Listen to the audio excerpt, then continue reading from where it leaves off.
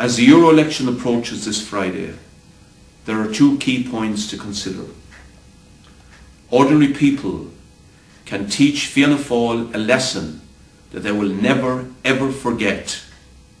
for the treacherous policies they are carrying out at the present time. And secondly, people can use the election to elect a real fighter for the rights of working people who will stand up against the political establishment. Fianna Fail in this election can go down to an historic defeat, and that would tremendously weaken their ability to carry on the programme of savage cuts in living standards, in wages and in public services that they have in mind to carry out with the Green Party's support over the next 3 or 4 years. This election can also show that a fighting leadership can be built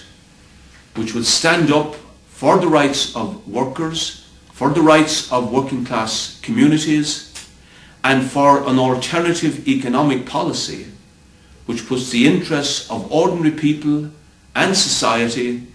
before the interests of the corporations, big corporations' profits, the banks' profits, the speculators and the developers. As a TD for 10 years in Dail, I was a crucial voice of opposition to the profiteering and speculation that was going on in the property market,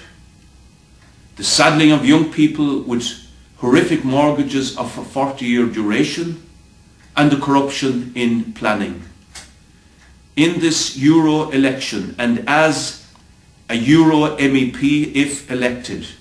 I would carry forward that role of building a wider opposition and building a wider movement to the entire political establishment, and highlighting the need to launch a new mass movement of ordinary people in order to oppose these policies which will in any case make the crisis worse, not better,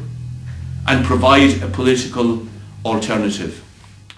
If elected to the Euro Parliament, just as I did when in Dail,